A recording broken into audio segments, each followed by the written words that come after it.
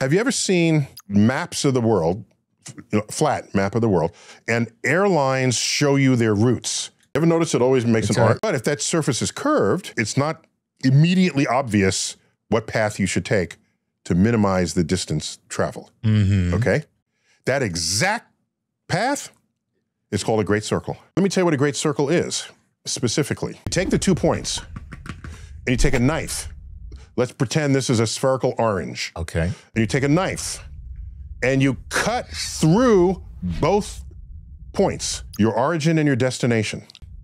That cut must go through the center of the orange and come out the other side. One of the tenets of Islam is 5 times a day you pray. Right. To Mecca, or towards Mecca. The point is, wherever you are, you want to aim yourself towards Mecca. And there's only one compass direction that will do that correctly. And that is the direction along the great circle between where you are and where Mecca is, which was pioneered in the golden age of Islam. Motivated probably to find Mecca. And there's other weird things in spherical trigonometry, like triangles, depending on what the curvature is, can have more or fewer than 180 degrees in them. Yeah. You might have heard that triangle has 180 degrees, only in flat space. Right. If it's curved, it's got